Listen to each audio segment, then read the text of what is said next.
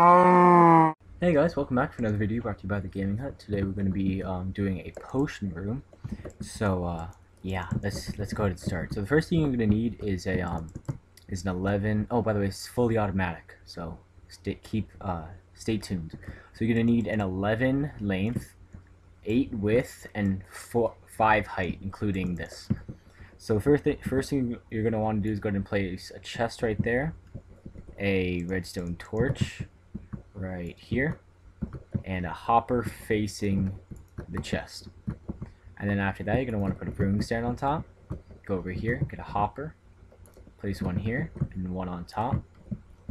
And then after that, you're going to want to go ahead and place another chest on top of that and a hopper on top of that. So now that you have that, you're going to go ahead and want to take some redstone and place it here with a repeater, whoops, right there, and a block right there. Josh joined. Let's see. Yeah, that's right. And then you place a comparator with the little torch facing this way. Yeah, last time he was like 50-60 blocks up in the air, and I destroyed the platform he was on, and I guess he fell. He's like right outside there. There he is. But yeah, he just fell. So let's see, go ahead and put a redstone repeater right here, another one right here, another one right here, and another one right here, with comparators on the outside of that, like this. So now you have like a block where it's like comparator repeater, comparator repeater, comparator repeater, blah blah blah. So then after that, put each one of these to 2 ticks, because this works. And place a block down anywhere in this thing. You're going to remove it later, but then you're going to go ahead and, in a clockwise motion, going to go ahead and start placing these hoppers in a clockwise motion. So go ahead and break this and add another hopper. And now this is basically done. So now you take your redstone, put one on each end of the repeaters, like so. And then right here, put 2 blocks, and then one going up. And bring this redstone right up here, like so. And place a repeater right there.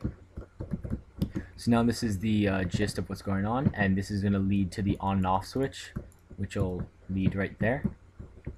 And now it's time. Oh, I forgot a chest. Let's go ahead and place a chest right here. This is going to be the water bottle chest. This is just for storage, and this is for the actual potion in the end. So next thing you're going to want to do is you're going to want to get your droppers out, and you're going to want these to face inward towards the hopper right here. Nope. Let's do this instead.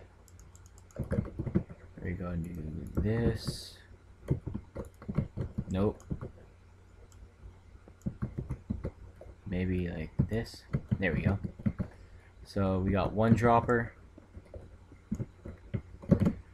Oh crap, I'm gonna need to put that back. 2 droppers,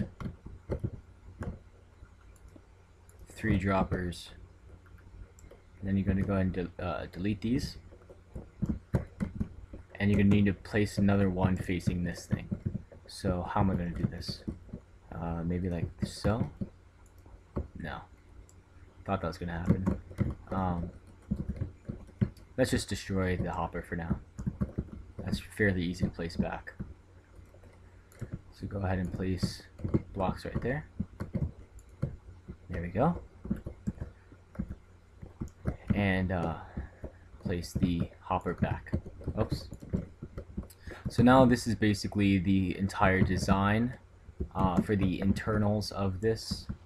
Let's go ahead and actually do this and place redstone right there. Where's my lever? Alright, so basically what happens here is you keep this off And then this in here, where's my 2 stacks of, okay, so anyways, you put 2 stacks of cobble or whatever you want in here, 2 stacks of anything. It has to be 64 though. And then what it'll do is it'll pass it around going through here, and it's just enough time for an entire potion set of 4 to go ahead and complete its cycle. So the way you're gonna go ahead and put your stuff in the droppers is very simple. So for this one, I'm gonna make splash potions of speed. Speed. So this is the setup I'm going to be doing. In the bottom one, you're going to want to put your nether wart. In the middle one, you're going to want to put your primary ingredient. In the top one, you want to put either glowstone or redstone. And in the back one right here, you're going to want to put some gunpowder. Because that's the final one, if you're even going to use gunpowder. So that's basically it. I'm going to go ahead and make this all look pretty and whatnot, and I'll see you guys in a bit. Voila! It's all done. I am so annoyed with this project. So, this project is annoying as crap, but I ended up finishing it. I still need to make some more planks and some more